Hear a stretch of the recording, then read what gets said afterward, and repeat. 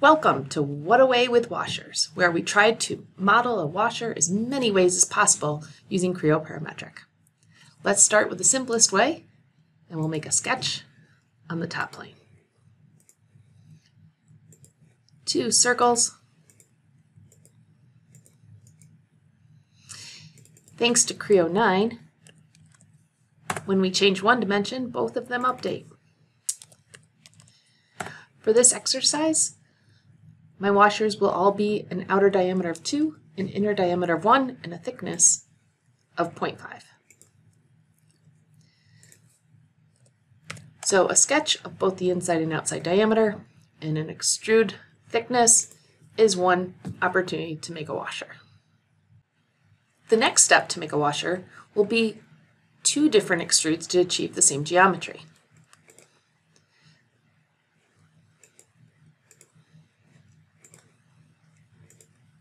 Start with an external extrude.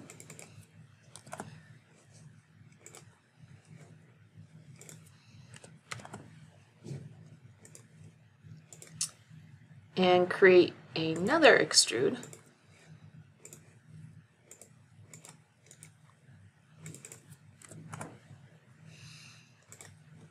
to remove the material. Removing the material can be done through several ways. I don't recommend typing the value in. Other options include through all, through to next, or an interesting version is using shift and drag to select the bottom surface.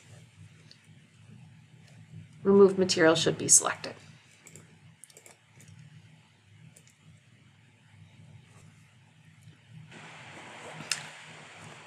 Our third extrude option exists where we already have a blank material.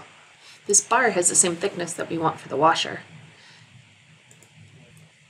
My sketch here already has the 1-inch and 2-inch diameters that I'm looking for. I can use this sketch and extrude. This is going all the way through, but instead of removing material inside the sketch, if we remove material outside the sketch, we are left with a washer shape.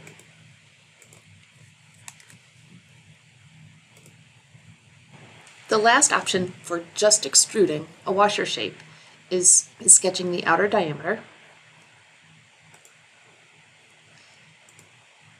And in the extrude options, we'll thicken sketch. So the wall thickness of this washer is 0.5. Again, the depth is 0.5. We can give it a diameter on the outside of 2 inches with a 1/2-inch wall thickness and a 1/2-inch depth. Or we can give the inner sketch a diameter of 1 inch for the inside diameter. And in the extrude, flip the material on the thicken to the outside. Another extrude option that's not very obvious is to create half the geometry and mirror it. You could use a circle and trim, but we'll use the arc tool just to cover that.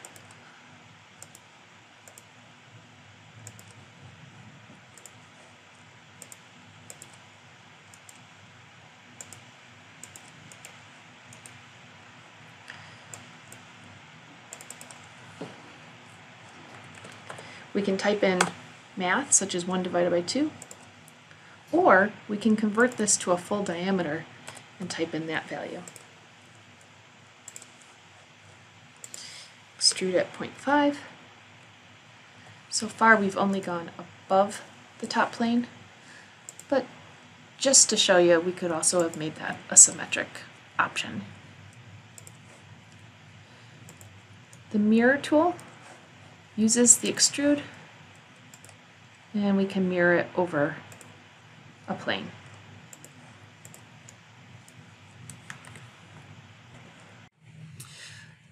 Join us on the next What Away with Washers to see all the different ways we can include revolves.